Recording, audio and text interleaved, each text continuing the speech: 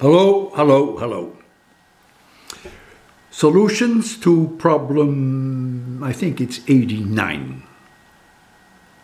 The pendulum in an elevator. If you stand on the ground at home, or you stand in an elevator which is not moving at all, or which is moving at a constant speed, then your weight is mg.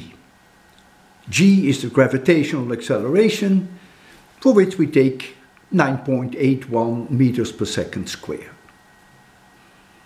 Of course, your bathroom scales are not calibrated in terms of newtons. mg would have a unit of newton. In Europe, my bathroom scales are calibrated in terms of kilograms, so you'll have to accept that for now. But that's irrelevant. That has nothing to do with this problem.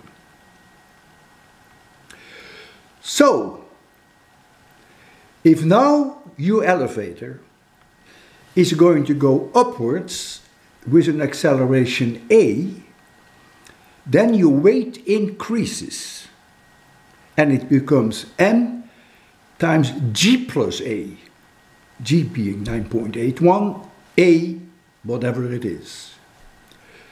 So you weigh more.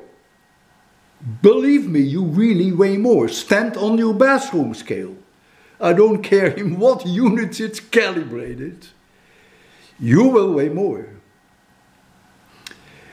If now the elevator is being accelerated downwards, in our case 6.5 meters per second square, then your weight, if you stand into that elevator, is m times g minus a. So your weight goes down. It's a fast way to lose weight, isn't it? What makes a pendulum oscillate back and forth? That's the restoring force on the mass m at the end of the pendulum. In a way, it's the weight of that mass. And so when the elevator is being accelerated downwards, the weight of that mass is m times g minus a. And so the small angle approximation period of a pendulum is then no longer 2 pi times the square root of L over G, but it is 2 pi times the square root of L over G minus A.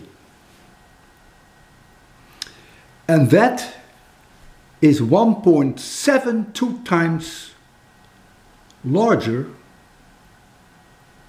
if A is 6.5, than when you only have G, which is 9.81. Since that is 1.72 times larger, it means that the period, small angle approximation, is 1.72 times larger than 1.50 seconds. And that is, what is it, 2.58 seconds. Yeah, I forgot. So that's 2.58 seconds. That's the answer. Now, when the cable breaks, you are in free fall, the elevator is in free fall, the pendulum is in free fall. Nothing has weight anymore. So the mass at the end of the string of the pendulum has also no weight. So there is no restoring force anymore. Cannot do this back and forth because it is that restoring force that makes it go back and forth. And that restoring force is 0. So the period is then infinitely large. What that means is it's not moving.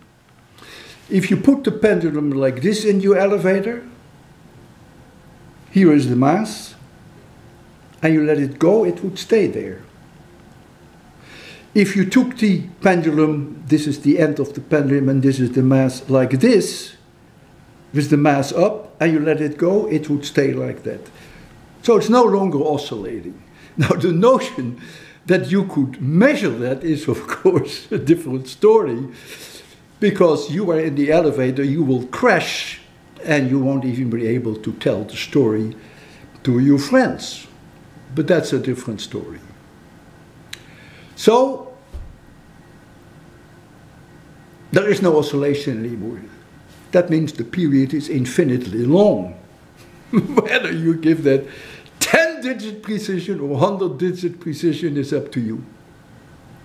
The pendulum is no longer a pendulum.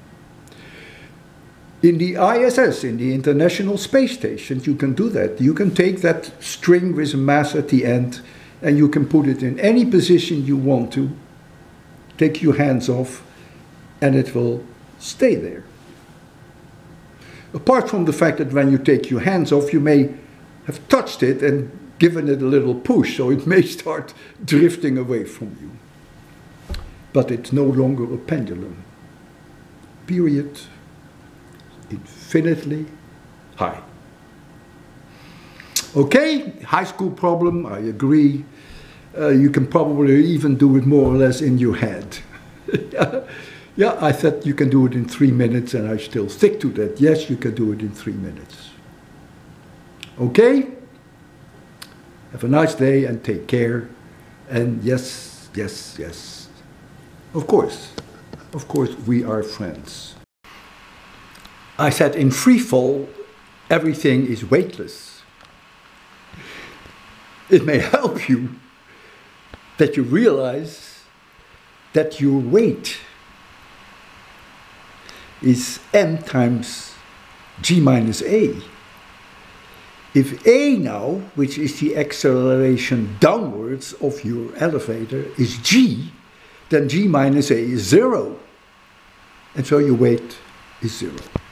Okay, I thought I would add that, but I'm sure you got that anyhow.